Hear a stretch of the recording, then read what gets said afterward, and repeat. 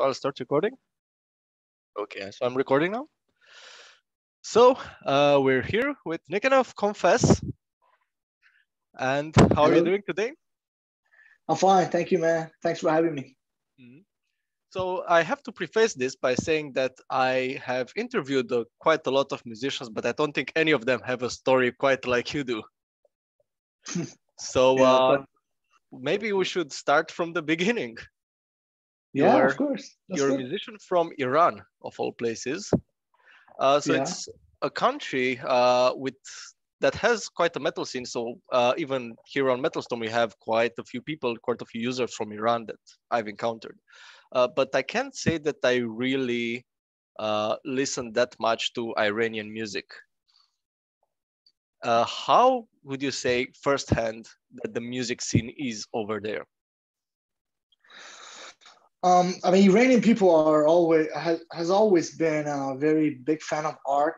I mean, because the country that I'm from, it has a very deep root into culture stuff. You know, the whole 2,500 years of civilization comes with lots of from architect to like painting, great poets like classical poets in the history, and also in music. Iran has its own traditional style of music that has always been very influential in the whole region of Middle East.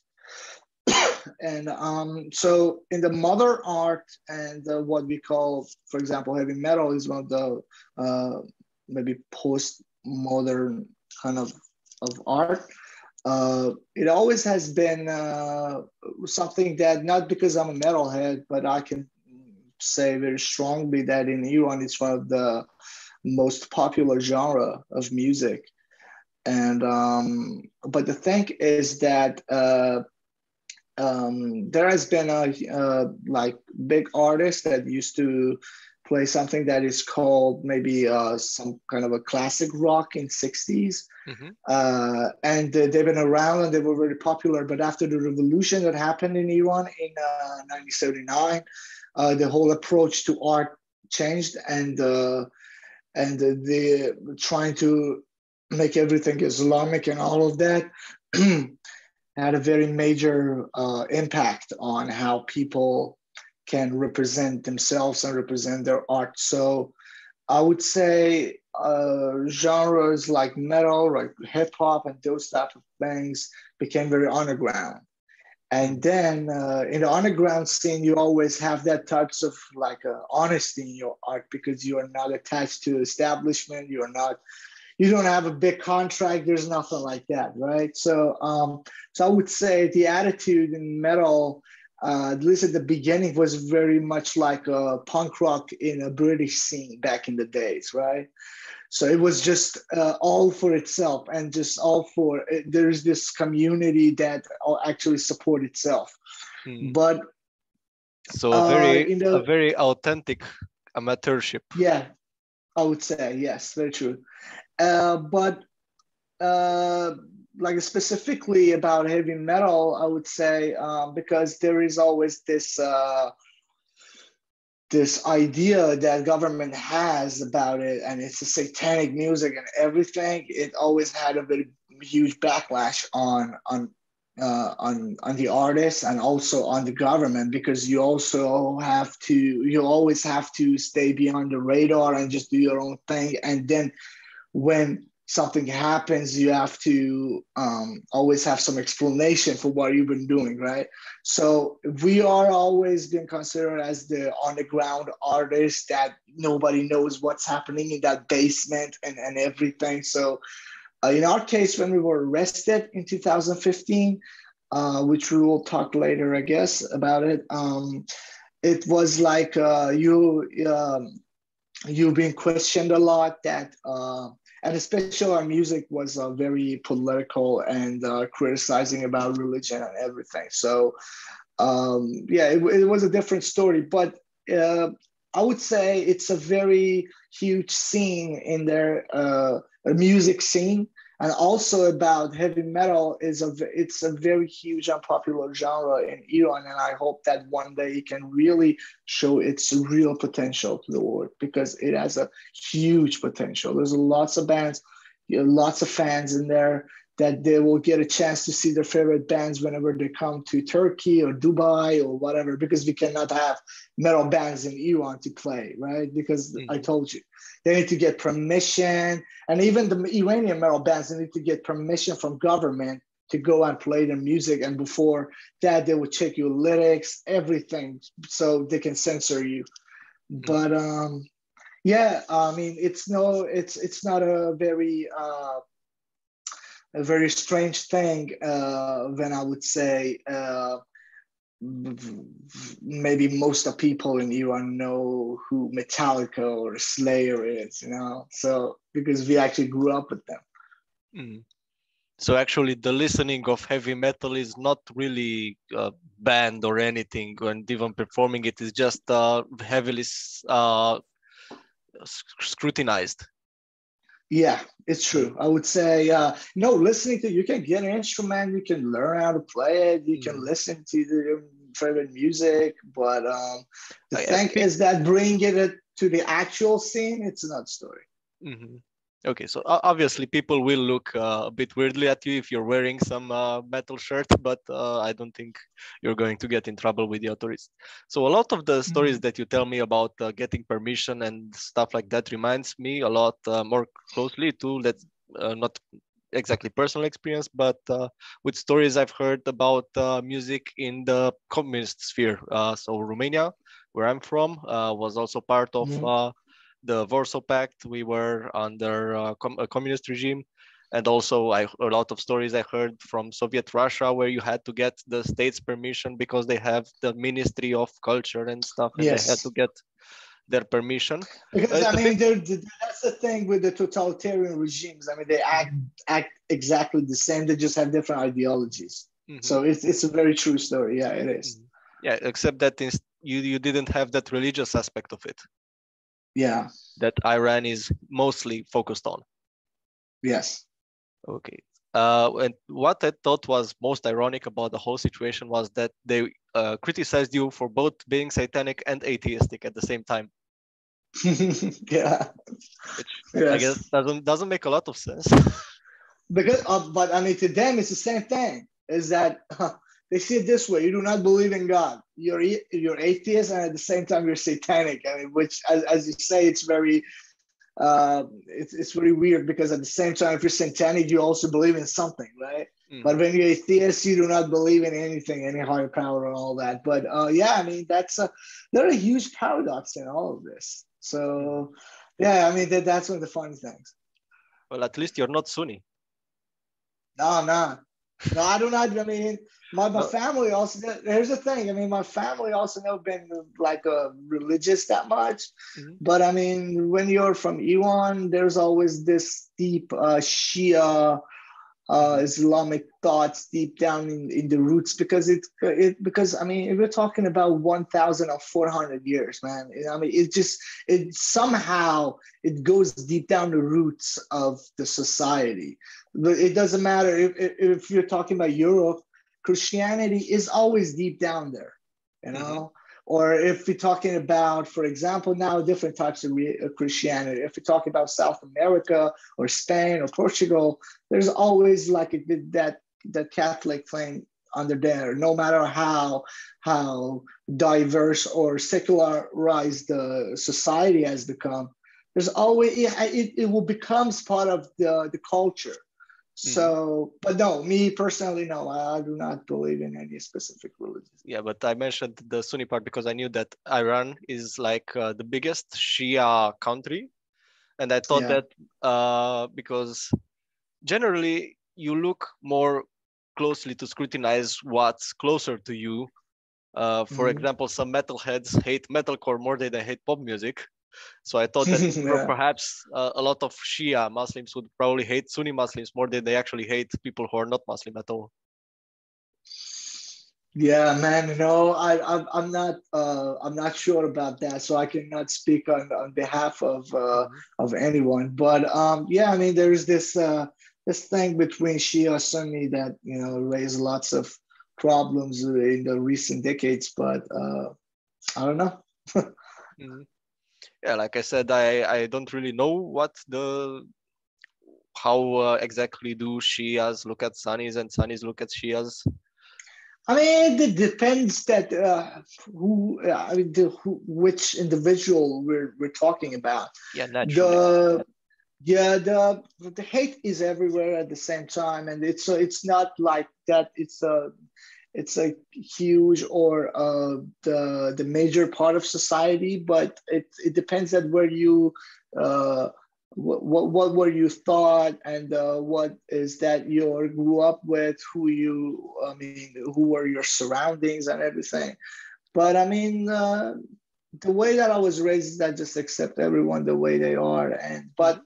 as you say, there's definitely a huge um, possibility that in the society that you're living, and religion has a very important and very influential role to play in there. Mhm. There are always lots of, I think this way, you think that, well, I hate you for it, and all of that going on. So yeah, I mean, I cannot say that it's not also true, but I mean, about me and about the people that I was in touch with, I just try to accept everyone the way they are. Yeah, I had friends that were Muslims, great people, and I had friends that they thought exactly like me, and we had a lot to share with. So to me, it's the way it should be, because it's Mhm. not like everyone should think or like the stuff that I do. Mm. Yeah, and it's like the Islam culture, the Islam religion has been part of Iran, you said, for 100 and so Yeah, 500 years, 100 and around, like, yeah, 1500 years. So it's yeah, not like ever since the Islamic Revolution, it's just then that it started to become this thing. yeah. So it was Yeah, just. the thing is that it basically just became that it brought the idea that kind of history owed Shia group of people a government, and they should be in power, and just basically it has a leader that in their school of thought it should lead the society into the place that it becomes the Armageddon and the Mm, fight between right and wrong. And it's exactly the same thing as, for example, the Israeli government thinks about. They are the Armageddonist government. They believe in those type of things. That there would be a reckoning day, Savior comes, and and everything that you read inside the Bible or inside the Torah or Quran or whatever. So it's a very long and deep conversation if you're gonna get in there, which I'm not expert in it, but since I was born and grew up in there, I know a bit about it. So no, but Islam is not something that came to Iran 40 years ago. Of course not. mm. But what I try to say that is culture and Islam managed to coexist prior to the revolution somehow. Yeah, and it was a very it was a very hard fight. It was Hmm. a huge fight, because the thing is that the Iranian culture, before the invasion of Islam that Hmm. we're talking about now, it was something very different. So you mean the what happened in the 7th century? The thing is that there was this dynasty that we call it Sasanian, and I Hmm. don't know what it would be in English, Sassanids, but the it was, Safavids. Yeah. yeah, I guess. So there was like as far as I know, there was a huge like a chaotic area in that time, that everyone was just fighting to get to the power, and the society was not very happy with the way that it was. Um, it was back in the days. So, and at the same time, Islamic Empire was rising up. Mhm. And Yeah, Islam was they. trying to, yeah, it was trying to send a message out that, this is a new religion. It's the last religion. So the last messenger that is coming from God, and God is only, and all of that. So they send it to like the place that is Spain today. They invaded there. They invaded Persian Empire and Egyptian Empire and all of that. So, and when they invaded Iran, they basically, it was like three options that people had. They have to convert to Islam. If not, they should have pay something to live under the Yeah, there was Islamic that Empire. tax. I don't really know what it's Yeah, called. like a Fee tax or thing. not, Yeah, something. yeah, or being decapitated, basically. So many of Persians, they were like, we do not convert to anything. We believe in what we believe. So they died. And those who actually converted because they had, families and everything, for farmers, or, what I'm saying is like exactly 1,400 something years ago. So, and since Iran had a very huge culture, they had to, and Islam didn't have that. And that's the thing with the countries that, like Egypt, like Iran, like Greece, and China, or all of that, that has civilization that is has its own thing to offer. They have to come and try to fight with that. So just imagine how long my folk back in the days tried to fight the new people that invaded their countries to keep our own language, because we speak Persian. And Mhm. Persian, it's very different than Arabic. Mhm. But the thing is that there's this time in the Iranian history, Persian history actually, is the right word for that. That we couldn't speak our own language for 200 years because it was totally forbidden. So many people stayed at home and tried to teach their own children in their houses that, this is your language, this is your culture, this is the way we dress, this is our rituals, this is our holidays and everything. But it's as I told you earlier, it's a very long conversation if you want to get into that I guess I'm not the right person to Yeah, answer those. But you're just someone who yeah, happens to be from Iran. Not you're not necessarily yeah, a historian. yeah, But I was now that we're at this topic, a lot of times that Persia appears in our cultural history, in our cultural identity, not identity. Uh, Whenever we think about Persia, we often think about the wars they fought with the Greek states.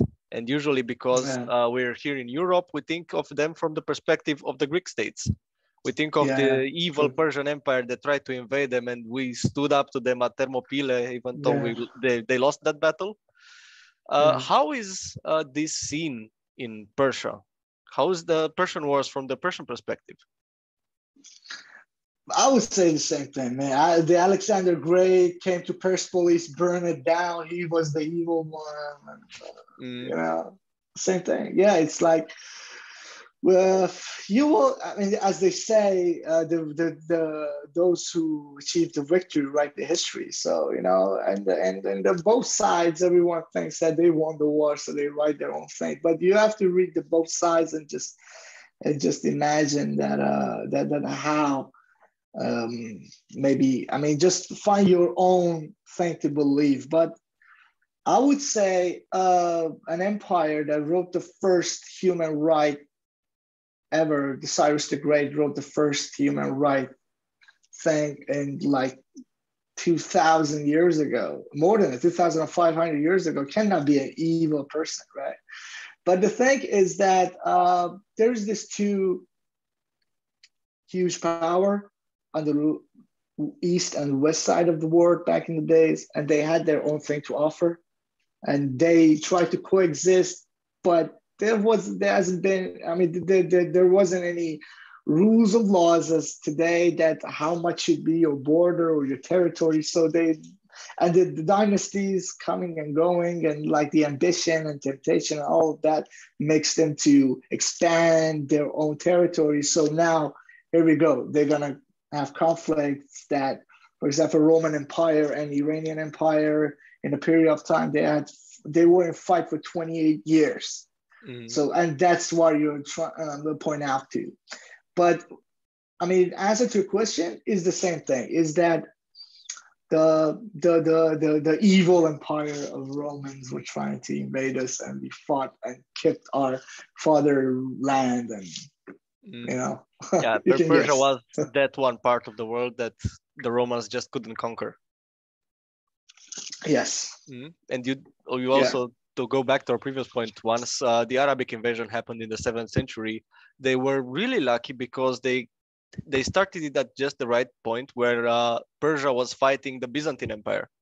And the Byzantine Empire was also recovering from one of the worst plagues to ever happen. Yeah. So like 1/3 of the population of the empire had just died. So it was the opportune moment. I mean, it just, they were at their highest and the other empires were at the lowest. So they could overcome the old rivals that once they were like very, and they came with what I'm saying, I do not mean anything racial or just, I'm just trying to clear myself, but they came with the grudge of ages, because when you are being kept down, or not being kept down, but at least you see that you do not have anything to offer, you're not a power. So when you come to power, you come with that kind of sense that now I'm going to show you what's going on, and I'm gonna teach you the lesson. So yeah, there's a bit of that, but also the world looks at the entire Muslim faith quite differently now, especially through an European lens, and especially after what has happened in the past years. And maybe some of that is a natural response to imperialism from the Soviets or the British or the Americans especially, because Islam used to be actually one of the most cultured places philosophically and scientifically and so on. Yes. And something along the way, I think especially in the 19th century, once the British and the French carved up the Ottoman Empire, something went astray. Something went very wrong. They just decided to call this country Lebanon, call this country Syria, call this one Iran. They didn't care about these countries. There are tribes in there. There are like Shia Sunni thing in there. There's so many things in there. And you cannot come from literally other side of the world and decide that, okay, since we won the First World War, this is my territory and I'm going to call it this and turn it into colonial. So that's the first stone that was put in the wrong place. And then it just ended up into what it is today. And you can see that. And there are like, as you say, still to this day, so many outsider powers are having a very major role in this. As you can see, still to this day, Syria is a playground for Russia, Iran, Turkey to decide that how they want to, control the situation is not in the Syrians' hand. And so many other things. And also Afghanistan happened a couple of months ago. The US just came 20 years ago. It was a catastrophe happened, but gave also a chance to people to build something new. And they were building something new for 20 years and they just left. And then, so what was the whole point? So many people died, and from both sides. And not to mention that they were the ones actually funding the Taliban back when the Soviet invasion happened. Yeah, the Soviet invasion. Yeah, I mean, what you're saying is very true. And even if we want to talk about Iran, the thing with the revolution in Iran was very weird. I mean, since the Shah, which was the last king in Iran, decided not to sell oil at the very low price to US and like European countries, 6 months after that, it was overthrown. And at the same time, it was at his peak, right? At his peak. So the revolution in Iran happened in like less than 6 months, from the first protest to the last one. And then Shah left the country and everything. So, and look how that backfired. Yeah, look how that backfired. Exactly. I mean, it just it to me is that for all it works, it just got out of the hand. It just got out of the hand, and just new people came to power, and they were like, "We don't need to say yes to you anymore. Fuck you. We are having and we are having our own ideology, and as you say, Islamic ideology has that kind of potential that is very has a very revolutionary thing in it. So so many North African countries like Libya, like Egypt, like Tunis, like so many other countries, and even in the Middle East, they used it against imperialism, as you said. Mm-hmm. So now they try to say that okay, so now the all the fucking ancient time is over. Now the diplomacy is something that we should try, but it's just everything that happened just lead us to here, and I don't think that it's a very good place. We need to change it somehow and just recognize the difference of people and just try to respect that, because if we don't, it's going to get way worse than this. Mm. Yeah, eventually it's going to be an interesting place in 20 years. Yeah, I guess. Mm. Oh, I almost forgot this was supposed to be a music interview. It's to me, it's all related because for example, yeah. at least in my music, I mean, it's just it's something that I talk about, not about history, of course, but history is a very important thing to talk about. But yeah, I mean, it's as you say, it's a music interview, I guess. Well, yeah, I think it's quite unavoidable to talk about this. Since I don't think you've had an interview where you didn't have to go over the details over and over and over. No, again. honestly, no, we never touched these grounds, so I'm happy to be able to talk about it. Mm. So, and it seems like you are very interested in history and you have information about it. Yeah, I play a lot of Europa Universalis. Cool, man. I'll have you know that I formed Persia as a Zoroastrian nation once. Yeah, Zoroastrian. Yeah, it was the faith prior to the Islamic one, I think. Yeah, it was the one that when Islam came to Persia, they were like trying to fight against the good deed. Good, there's these three things that we in Persian we say. Oh my God, I just forgot it. but it's a very spiritual type of religion, and it's the first religion in the whole world that in the history that believed in God is one, and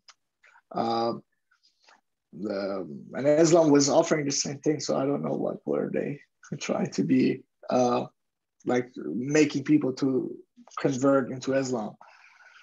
So yeah, but my mind is still at that motto that Zoroastrian has, which I don't recall now.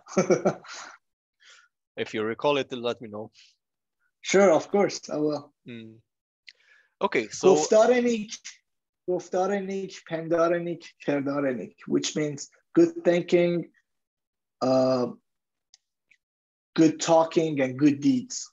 Mm-hmm. It's all about the human. If you think right, you will speak right, you will act right, and there's a huge philosophy behind that, which there's still like a percentage of Iranians that are the minorities in Iran that they're still believing that.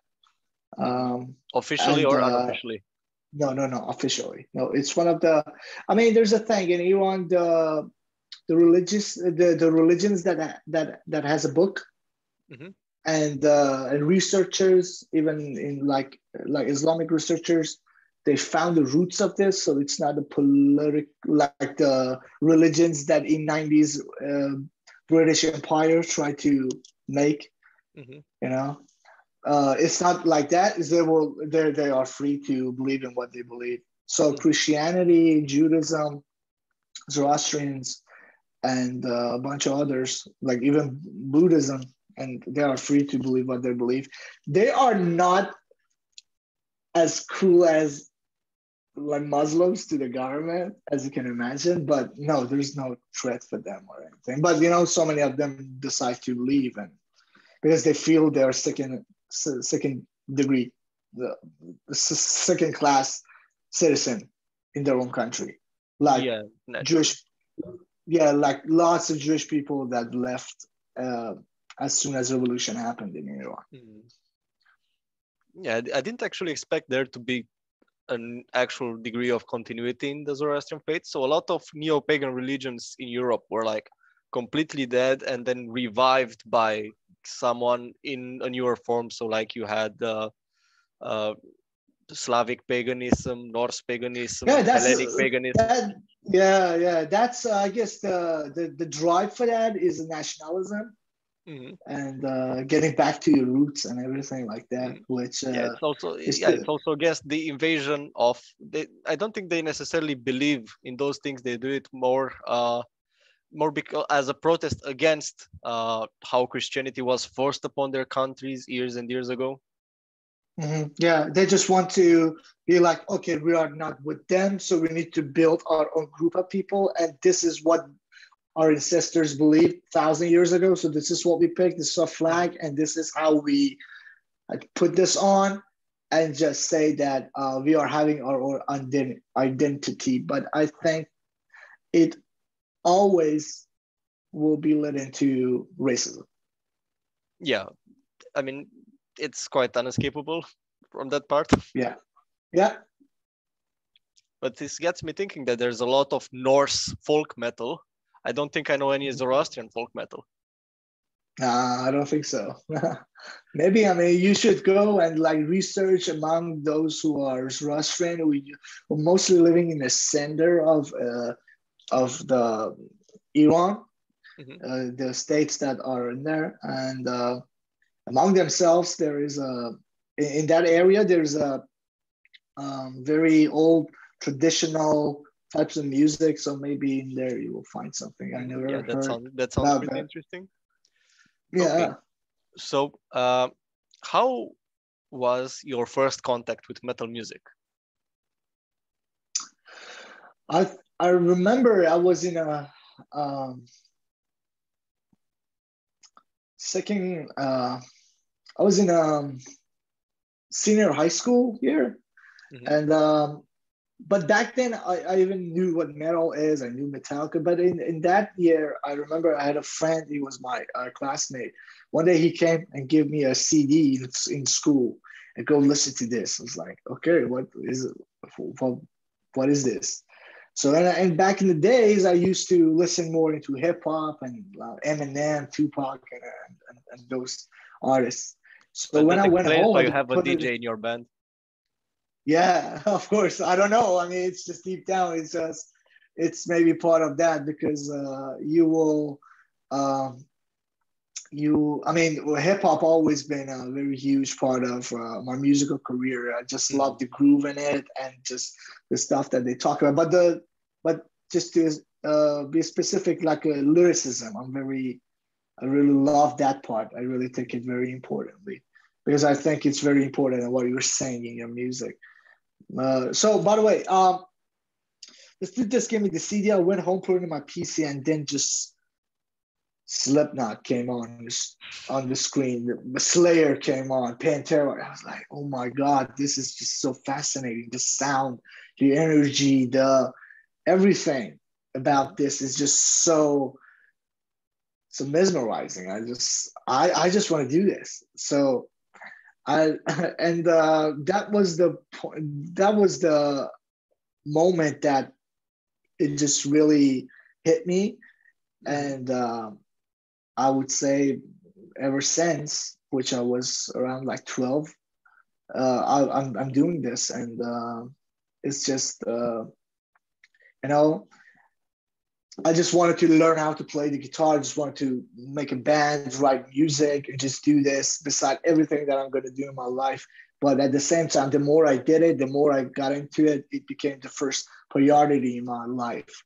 But I would say that event totally changed my life. I mean, that evening with that CD and maybe 18 or 20 music video on that CD that was burned by my friend from satellite TV. It was like just so crazy. So it was a bootleg. Yeah, it was totally bootleg. Yeah, man. Would you have been able to buy official music over there? If you want to buy, yeah, I mean, as I said, there is this also ministry that gives permission for everything cultural that comes out. So Pink Floyd, Hendrix, Muse, Radiohead. Okay, so yeah, stuff that is it's a bit more and on the inoffensive I side. even remember, yeah, and I even remember that a couple of Metallica's record could get permission for that. Also, they were like for a time, but probably I mean, not the one with the god that failed. No.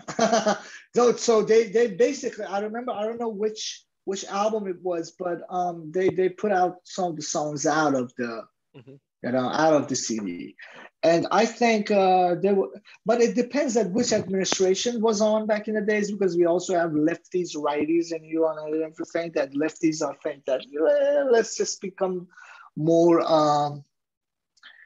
Less radical and everything, but the righties are like, no, we need to just have our own idea and just all the stupid stuff. But at that time, that lefties were in power, which would be in the beginning of 2000.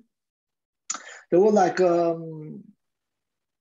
metal magazines in Iran, not Metal Hammer, the Iranian metal magazine that talking about new releases. I remember I had one of the issues that was talking about toxicity of System of a Down, the Black Rain of Ozzy Osbourne back in the days.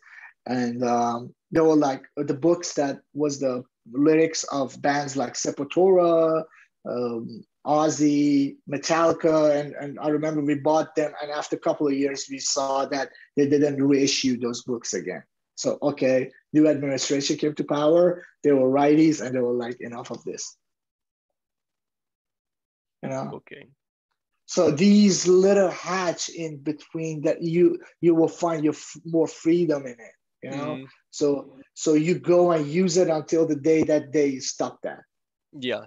So it was like the Iranian version of perestroika. Yeah.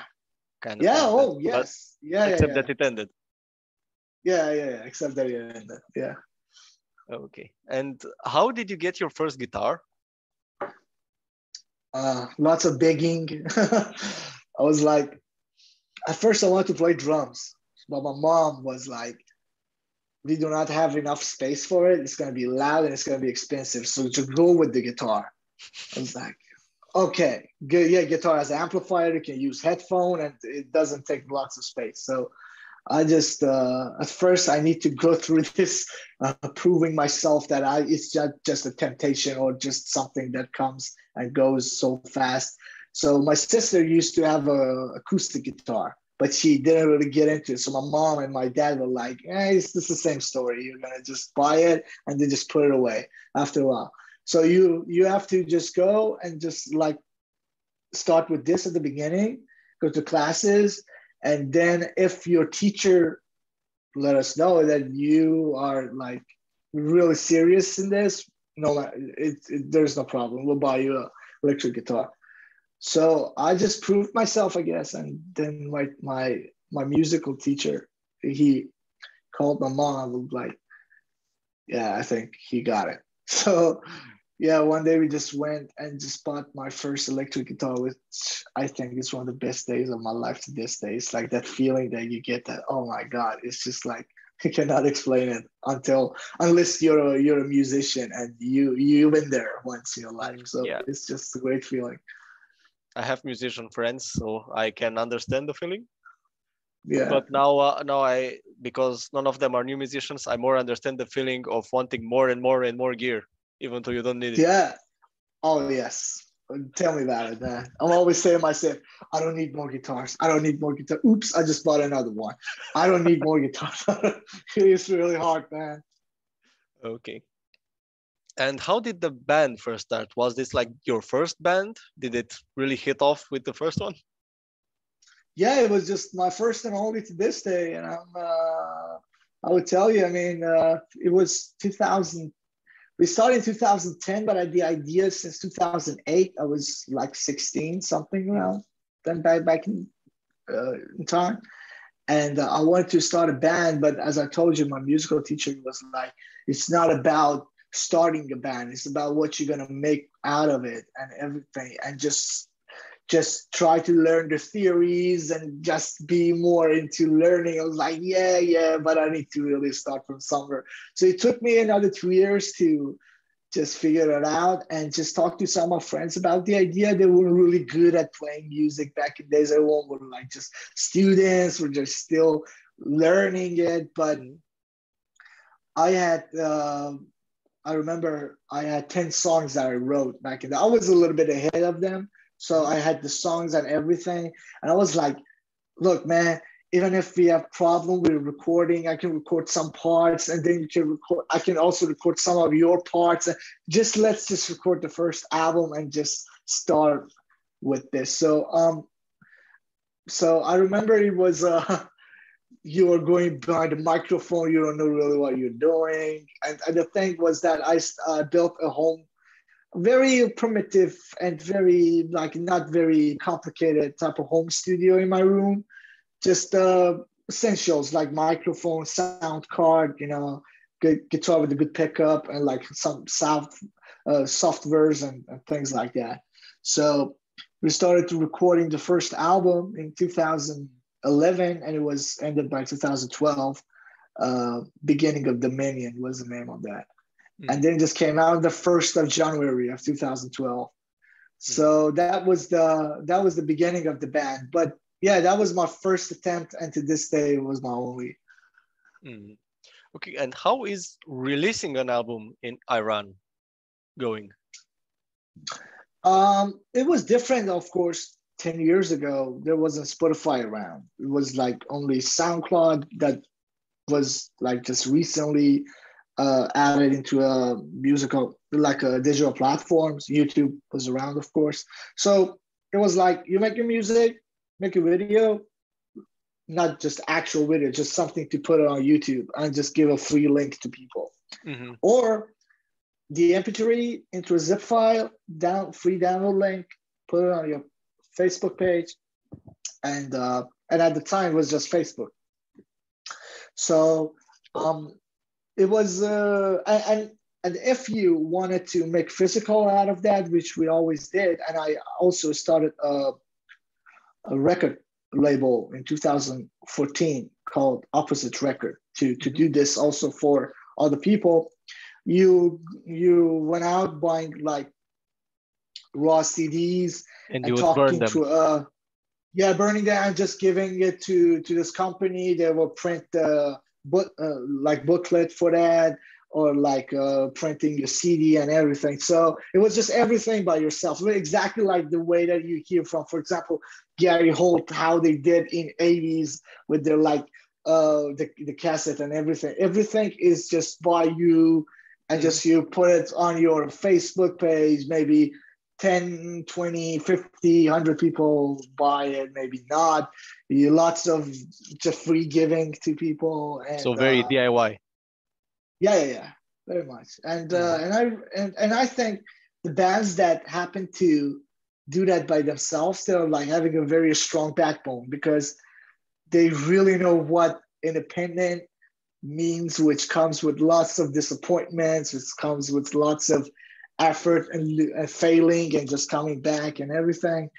And we happen to be one of those bands that even in the 21st century, we did it old school. And so when I'm talking to, for example, Nick the Butcher of Mayhem the other night, and he's talking about the way Mayhem did back in the days, I'm like, yeah, we did it also in 2011. Yeah. Okay.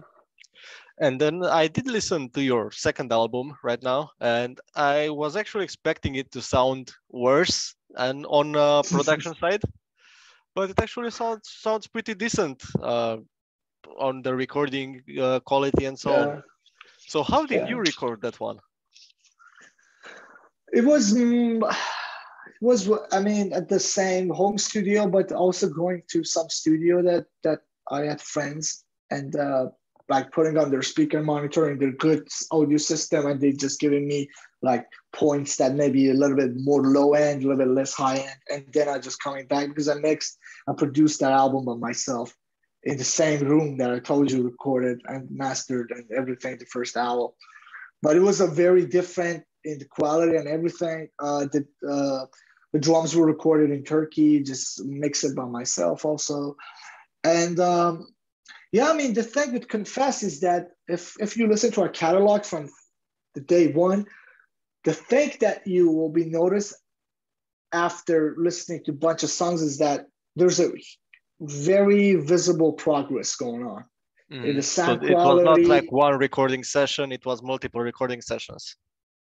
Of course, yeah. The progress in the like quality-wise, musicianship-wise, songwriting, vocals, everything. Because as I told you in the about the first album, we were also learning what we were doing while we were doing it. Okay, so there wasn't any room to mistake.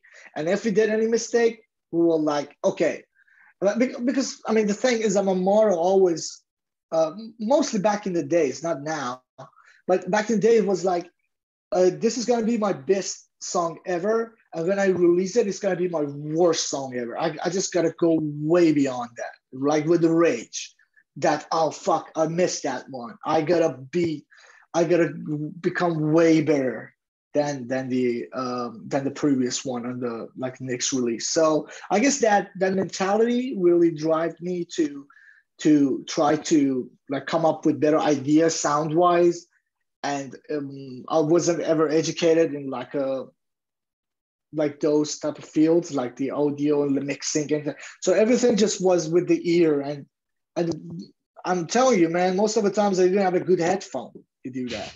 Okay, so you have to be very, I guess the word that I'm using maybe would be a little bit, but you gotta have the talent to do it. It's not just because somehow you got to know what you're doing. And and I told you, lots of failing and get up again and everything. But there's no budget. There's no people around you to tell you what you're really doing. And you're making metal music in a country that this music is not a thing. And I mean, it's just people listening to it. So, and you hear a lot of bad stuff, a lot of bad qualities, a lot of stuff that makes you feel like, oh shit, man. I mean, why nobody's making an album, a song with a good quality? So it kind of made me feel like, why I shouldn't try to be that one. And while we were doing, we heard that there's also other bands coming into the scene that they are really having a good quality, also good songwriting, great guitar solos, or like drum playing, vocals, everything. So yeah, I guess for us, bias. And did you ever get to play live while in Iran? We didn't want to. I did some shows with other artists. It wasn't metal, more like rock. But I mean, not to try to bash any other artist that did, but my art doesn't need permission from anyone, especially a fucking priest. So it means that I should dumb it down to a point that satisfy a priest to give me a piece of paper and be like, now you can go and play. So I'm like, fuck that. I don't need that. And especially my music, my attitude is not about that. And especially this music should not be about this. Should not be about this compromise. Yeah, compromising, of course. And just, so to me, it's like, I rather to just make music, release it for free until the day that I get to a point that now I can do it better and everything. So, but if anyone still to this day, because I know they go and get the permission to play the music, good for them. We never did that. We never wanted to do it, but we could, we had fans that we could bring maybe 300 people to a venue, but I mean, never wanted to do that. I guess we are we were standing on the other side of the fences, and we were like, okay, we're ready to watch.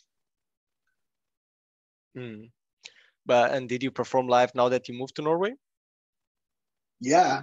I came to Norway in 2018, just started to completing a lineup. Then the Corona happened, but during Corona, it was like a brief period of time between like lockdowns that we could play in places. We did our first show in Oslo. We went sold out, which was great. A lot of black metal artists like Vortex, the ex-vocalist of Demo, he just showed up.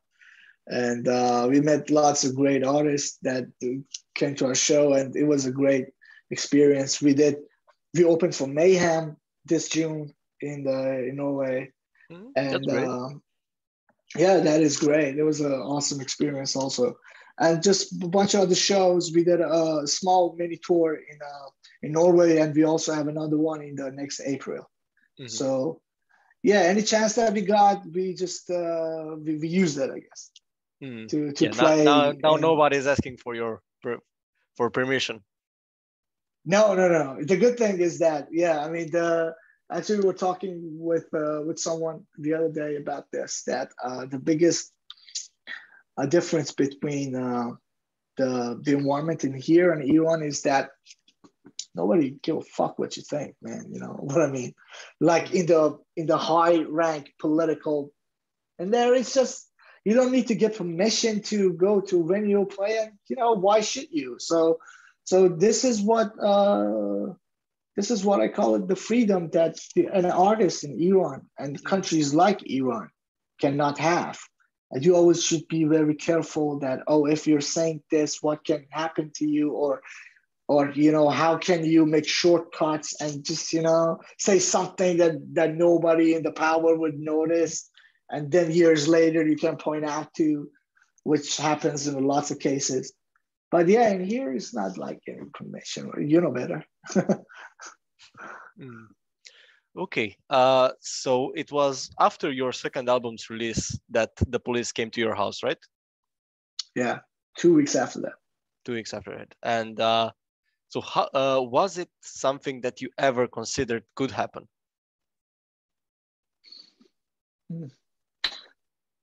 I mean, I knew that's something gonna happen somehow, because we were going very like headstrong. We were like, this is our image, this is how we're doing it. We're releasing a song with the artwork of a priest and a guy in suit in Tehran. Everyone knows where we're living. I put where I'm studying, which university, in Facebook. I'm totally accessible. I don't give a fuck. But I was like, okay, maybe like one day I'm going to be arrested. They're going to smack me up a little bit, give me a piece of paper to sign that do not repeating this again. But it was different. We went straightly to solitary confinement for 3 months. And in a jail that is not joke. Adam prison is no joke. And so that was the surprising part. And when I'm saying surprising, it comes with lots of fear and like being scared, because your life is on the line now. Yeah, the day before you read in another interview, mentioned that they kept telling that they're gonna execute you today, and they don't. The thing was with the blasphemy, actually, the charges of the blasphemy that I was charged with. And there's this thing with blasphemy that, as far as I noticed through lawyers, is that if you are questioning or somehow insulting God, at the end, you're forgiven. So you get from 2 to 5 year maximum in jail. But if you are insulting prophet or something that is related to him, you can be executed, because he cannot defend himself. And an Islamic political system is their representative. Okay. So it happened that by chance, I didn't talk about prophet or anything. Yeah, I was talking about God. At least you were smart enough not to do that. I didn't know that actually back then. So that was the reason that the execution thing was around for a year and a half until they couldn't pin this on us that you were talking about, because they were like going right into lyrics, was trying to find something that I'm talking about someone that is, that can mean like of a prophet or something, so they couldn't. They were looking for reasons to cancel you. Yeah, oh, totally. It's early sign out, but they couldn't. So, but yeah, I mean, now we're laughing about it, but back in the days, obviously you weren't laughing. It wasn't nice.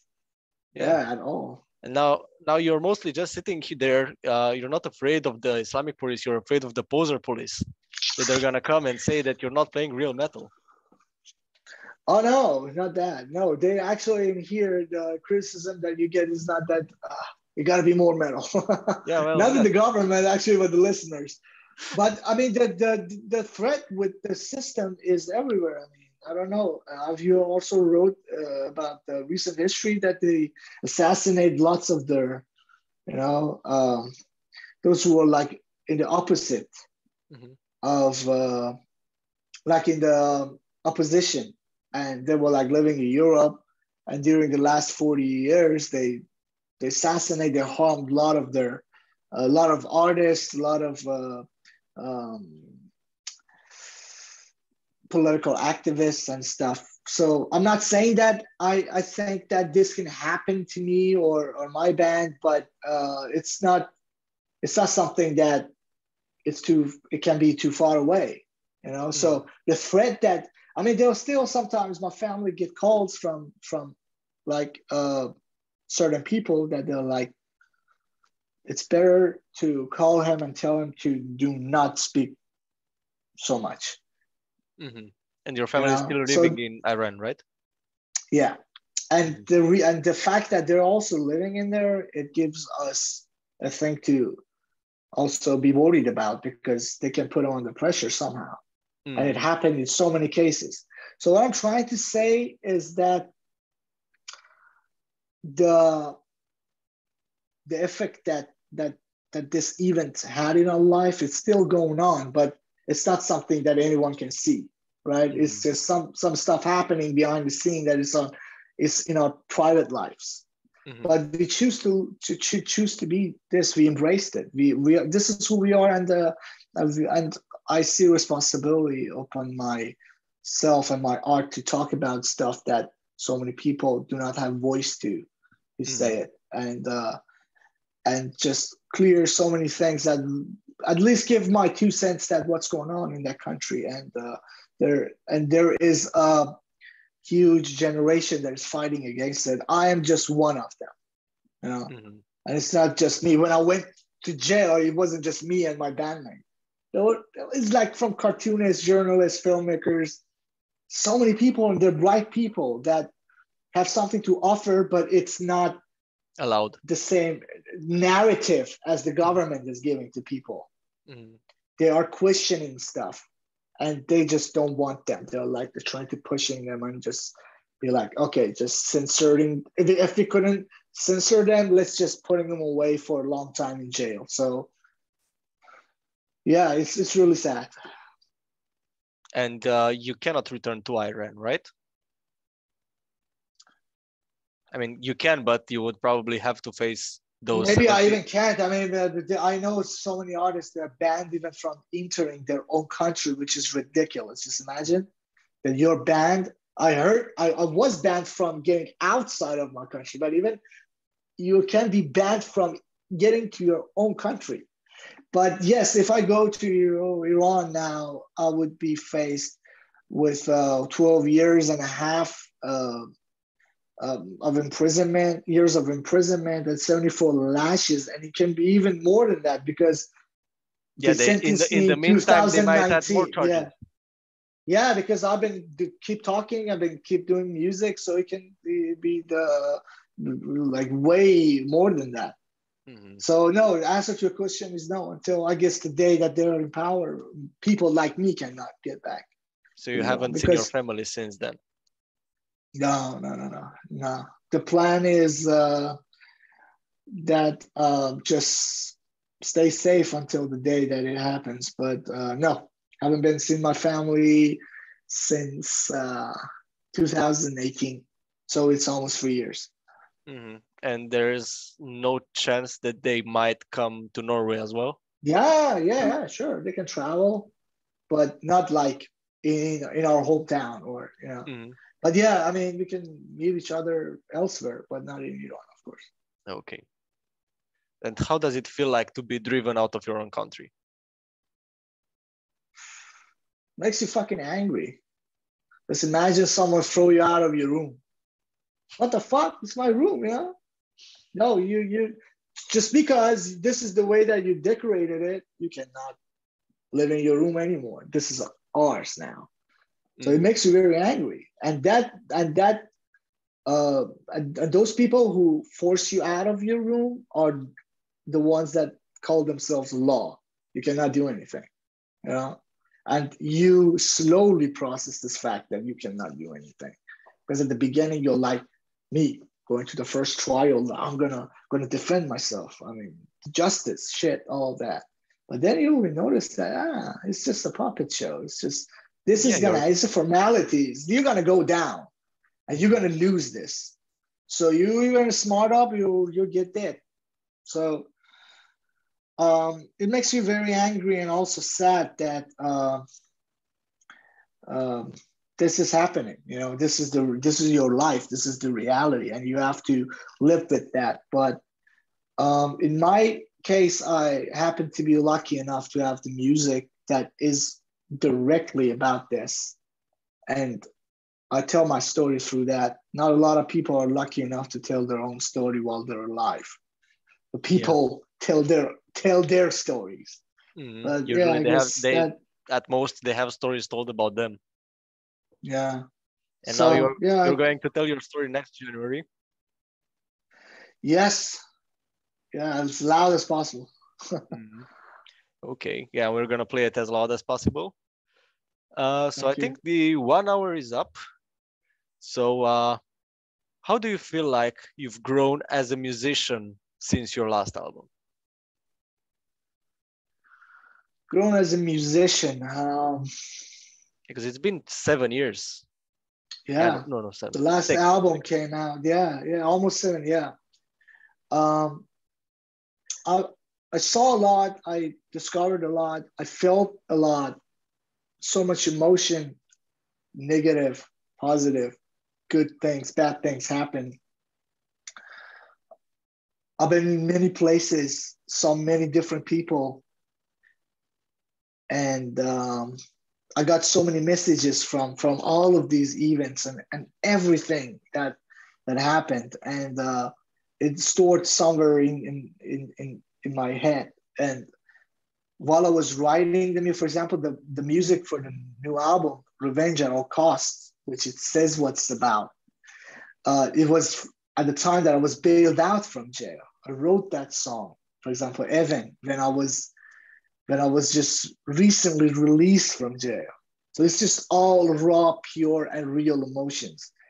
The lyrics that I wrote was at the darkest time of my life. And there is hate, there is sense of power, determination in that. There is fear in there. There's absolutely hope in that.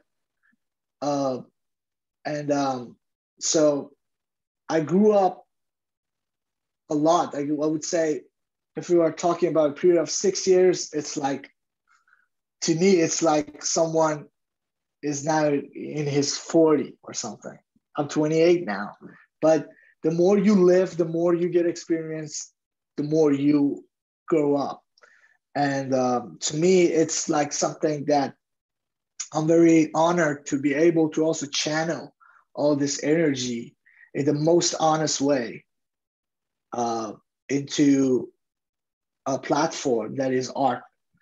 And I really cannot wait to share this with the world and just tell them that you can fall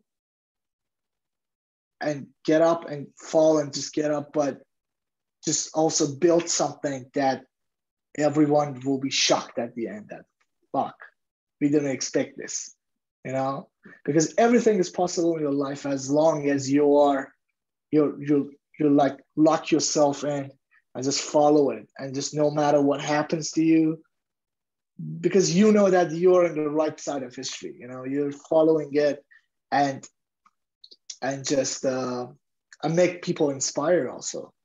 At the best, is this just what you're trying to do? But yeah, I would say it has been a very crazy roller coaster ride for me. So I just try to just make the best out of this and just put it out that someone maybe out there can learn something from it. Mm. Yeah, it's a horrible event that has happened to you, but I think the world will be richer for it because of the new album. In a Hope way. so, man. Yeah, what you said is a tragedy that can be turned into triumph. Mm-hmm. Yes, you are losing. You lost something along the way. We're talking about being away from family, all of those. Being in jail for a year and a half is no joke. I went to jail when I was 21. I came out when I was around 23. I'm not gonna get that back ever again. Mm-hmm. Okay, and it wasn't picnic. I wasn't in picnic for a year and a half. I was in a fucking bad situation. But the thing is, at the end, it was all about doing what you wanted to do, following your interest, your talent, your love. And I did that. And now, yeah, here you go. This is 10 songs, 11 songs that I put. And it was a very, there was lots of ups and downs into making it also. But at the end, you did what you wanted to do. So you're the winner, So, and that sense of, I won this war, gives you the passion to following this again and again. So don't be like, I just did it. So no, we have a lot of plans, and we have. It's just a new start. They couldn't beat At you at all, it. man. I was just talking to my friend. An army couldn't stop us. Revolutionary Guard is an army in Iran. They arrested me, but they couldn't stop me. No, yeah, that's very inspiring indeed. Okay, so the last question then is, sure. Other than the people themselves, what do you miss most about Iran? The smell. It smells different. The country smells different, that you can feel it. Iranians that are living outside of Iran, and those who are in exile, in this mandatory exile, they know it.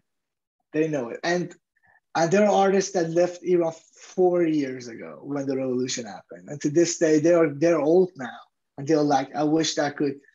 Some of them, their interviews, they're talking about, I wish I could die in my own country, or at least be buried in my own country. Because there's something, anyone can say the same thing about his own country. It's just so cliche. If I say, oh, Iran is this, we can say the same thing about Romania. Someone from other country can say the same thing. But it's home, man. It's no matter, when you leave your home, you do not have a home anymore. It's just your house. I have a house. I don't have a home. My home is somewhere else. And it happened that I'm also someone that is like, the whole world is my home. But at the same time, there's this fact that you have memories, you have feelings from there, and you just suddenly, over some tragic event, just happen to lose touch with that. So it just it always gives you that feeling that you're far away from something that is very lovely, and just, so yeah, I think my family is the biggest part. My memories, some like specific places I have very good memories of. Some of my friends, but yeah, I guess that's the biggest miss. Okay, so thank you for giving us your time. Do you have anything else to add to our readers? Yeah, once again, thanks for having me. It was a very nice conversation with you. Yeah, our new album is going to come out on the 21st of January, Revenge at All Costs, on Rexius Records. It's going to be out on all platforms, digital platforms. Also, if they want to support us through Bandcamp, we're out there, Confess, and they can find us. And yeah, thanks for your support. I don't think you're going to have to burn these ones yourself. No. Thankfully, We're also part of it, but not exactly like the way we did it. Yeah, now you have someone else to burn them for you. Okay, so once again, thank you and have a nice rest of the day. Yeah, you too, man. Take care. Bye.